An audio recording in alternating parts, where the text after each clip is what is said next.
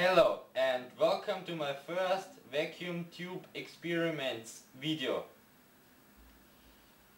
This is my first video in which I'm talking about vacuum tubes. A vacuum tube is a device like a transistor which is for amplifying audio signals, but it looks like this. It looks like a bit like a light bulb, and is an old device for amplifying audio signals. This is the symbol of a vacuum tube. It has an anode, a grid and a cathode, and these two heating sinks. Here you must connect the voltage for heating this thing. It needs to get hot. With this here you must connect about 6 volts or about 9 volts, whatever. You have to read it on the data sheet of your vacuum tube. You have the cathode, the grid and the anode.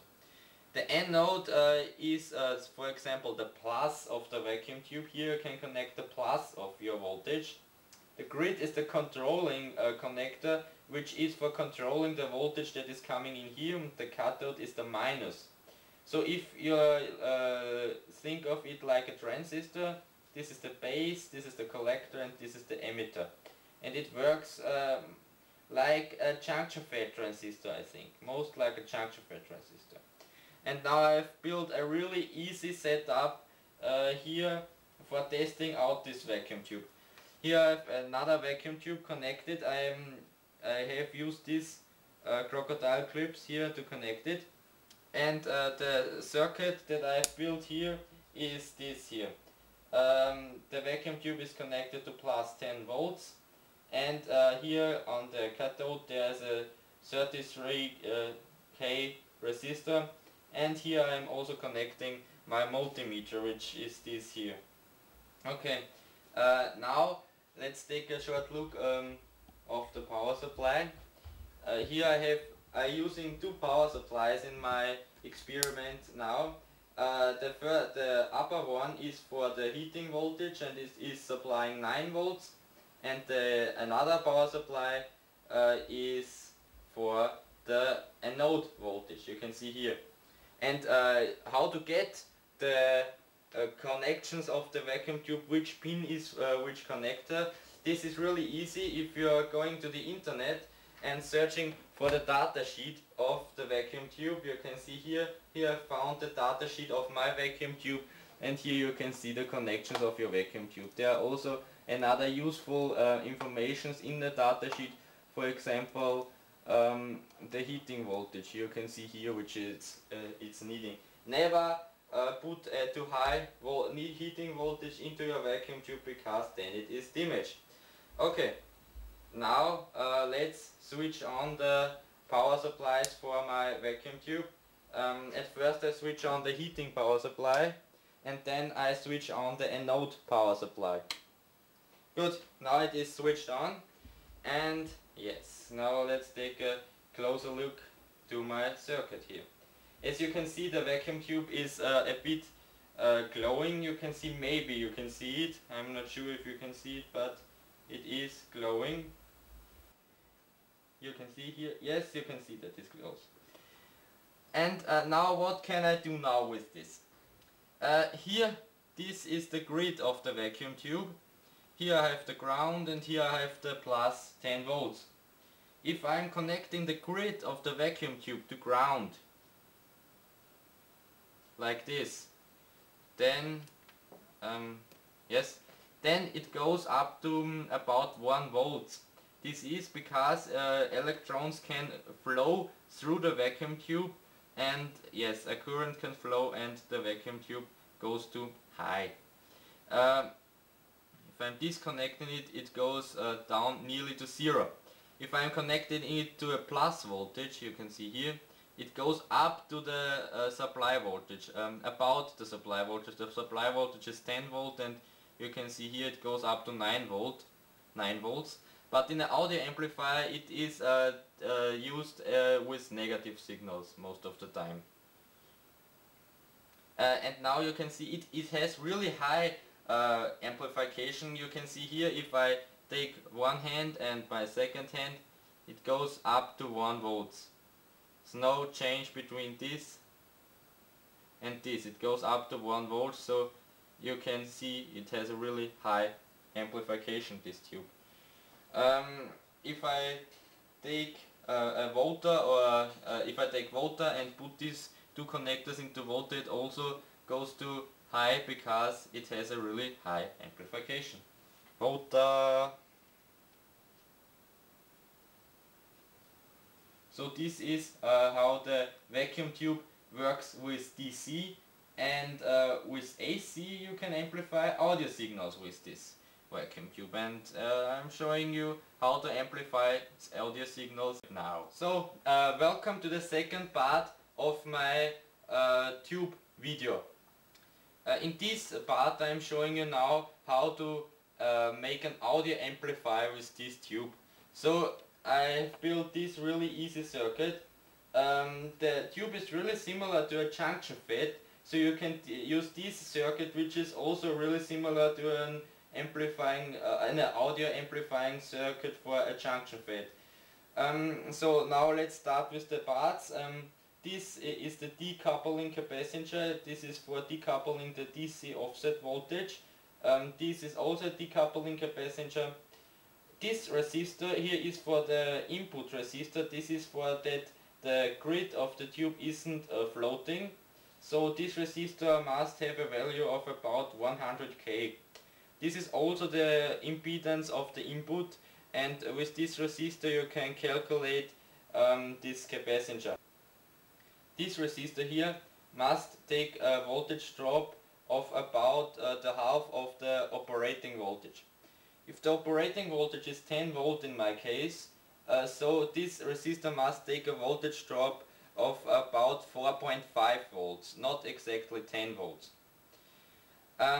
This resistor here must take a lower voltage drop than this, and the rest of the voltage must be here, so that we can have here 4.5 volts and 4.5 volts, that we have a symmetrical output here. And this capacitor is for decoupling, as I've stated before. This is for decoupling the DC offset, and this capacitor is really important that the amplification goes to the maximum, because the amplification is calculated by the output voltage divided by input voltage, and the input voltage drops here and the output voltage here.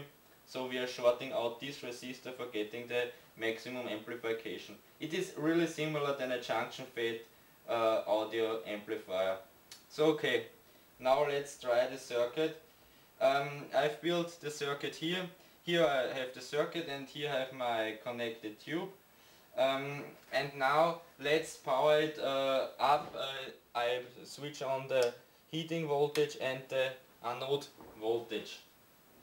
Okay, now you can see my power supply is on about 10 volts. You can see 9.96 volts.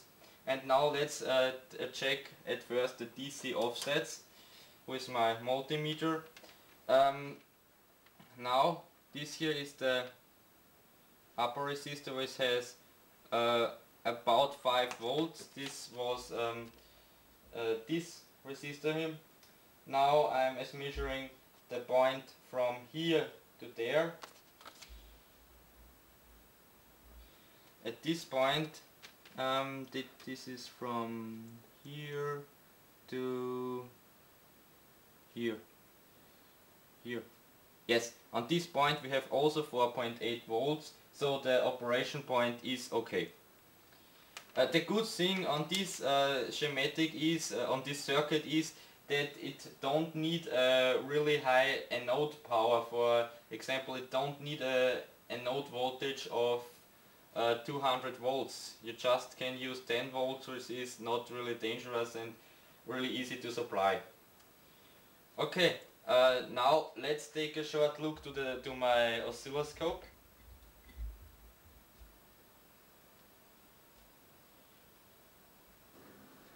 So now I switch on the function generator. The function generator is connected to the input. Here is the function generator connected on the first channel of my scope and on the input, and the second channel of my scope is connected to the output here.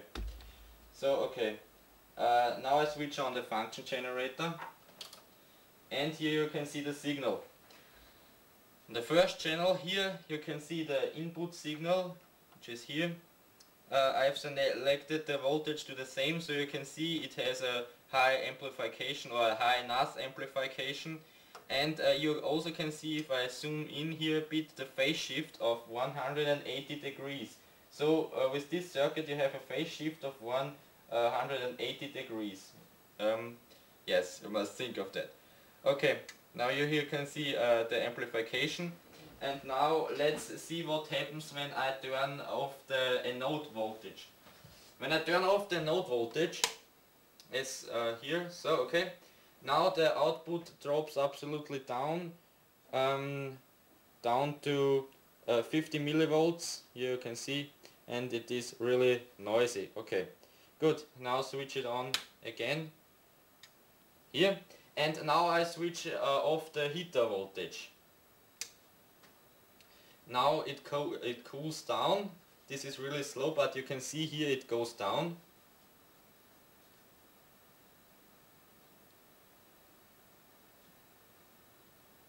After it, and now yes, it disappears completely. So you can see the heating of the tube is really important. So now I turn the heater back on. To the signal quality, I have to say that it is not really destroyed. It is a really good quality. Now I'm overdriving the signal, that you can look how it looks like when the signal is overdriven. This is how it looks like when the signal is overdriven. Yes. Okay, but the amplifier works pretty fine, and yes. Okay, that's it for my amplifier circuit. It works really good. If you want to try this circuit at home, you just need a tube, a triode tube, and you can get it really easily on eBay. That's it for my video, and yes, I can say thanks for watching.